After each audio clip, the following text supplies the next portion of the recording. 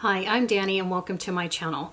For today's video, I do have my finale for the 8th round of the Roulette Pan Collab that was started by Alexi and Rebecca Morgan. So if you guys want to see their channels, be sure to go down below. I do have them linked in my description box.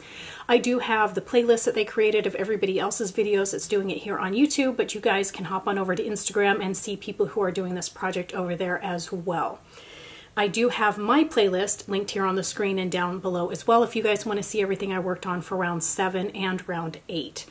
So this project did start on September 15th and it does end today on January 15th of 2021. So I have been working on 6 different prompts in this project over the past month.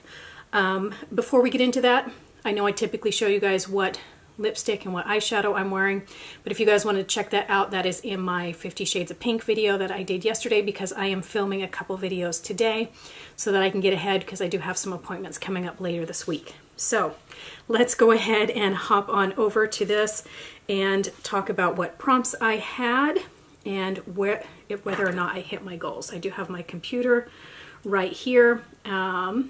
So let's go ahead and start. The first one I was working on was for the prompt, a product you've used up before, and for that I was working on my ABH Brow Wiz, and this one is in the shade Dark Brown. As of the last update, I did mark it on my lid. I was up to here. I just had this tiniest amount to use up. I did use it 10 more times and it is completely gone. So I cannot roll it up anymore, get anything else out of this. I do love this one. This is something I will repurchase. This is a great shade match for me. So I did use this one a total of 65 times in this project. The next one was for an expensive product, and for that I rolled in this QMS Intensive Eye Care Day and Night Eye Cream.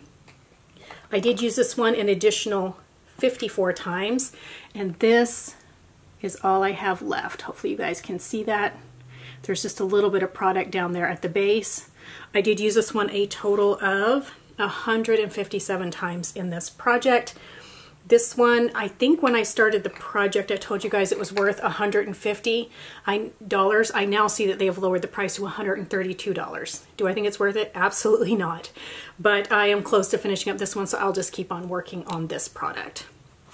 The next one, let's see, is a product from a previous project, and for that I rolled in this Laura Mercier Translucent Setting Powder. I had used this one 30 times last month and I've used it an additional 24. So this is where I was last month right here, and now I am down to this line right here. So it's really hard to mark. As you guys can see, the sides are really clouded. This product loves to stick to the sides.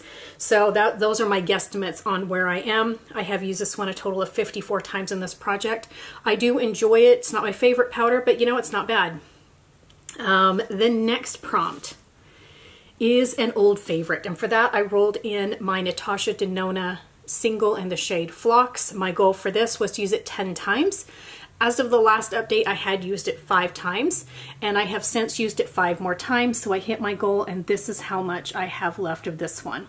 This one is super tiny. This is only 4 grams of product. I like to give you guys the reference of the ABH shadows and like the Norvina and Soft Glam. Those are 7 grams, so this one is only 4. This one is tiny. It's a very shallow pan. The next one is a product you are currently loving. For that, I rolled in this Farmacy Green Clean Makeup Meltaway Cleansing Balm. It was just a little 100-point perk from Sephora. This was brand new when I put it in. I did use it 8 times and completely used it up. There's just not very much product in here. Love this cleansing balm. I'm currently working on a cherry one from Farmacy in my Beauty A to Z, and this is my favorite cleansing balm by far. And then the final category I was working on was a drugstore product, and for that I rolled in this L'Oreal Infallible up to 24-hour fresh wear foundation. Mine is in 410. It was pretty full to the top, and now I am down to here, and I did use this one 24 times over the past month, and I am actually wearing this right now. So this is a great foundation. It doesn't break up on me. I do have normal skin. I've never had a foundation break up on me. It works great. It's just not cruelty free. So I am trying to use this one up. I'm just going to continue working on this and just finish it up and move it on out of my collection.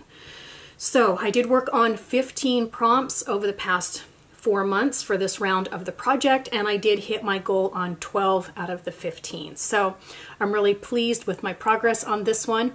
I am not sure when they're going to do round 9. I know that they will announce it sometime before it happens, and when it does, I most likely will jump on board and do this project again. It is one of my favorites.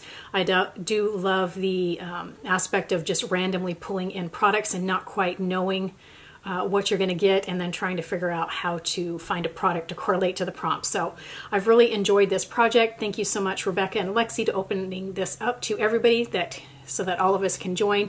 I know it is a very popular Project Pan here on YouTube, and there's tons of content if you guys want to binge watch this Project Pan, if you guys really like it. So that is everything that I have for you guys. If you haven't already, I hope you please consider subscribing to my channel before you go. And thank you so much for stopping by.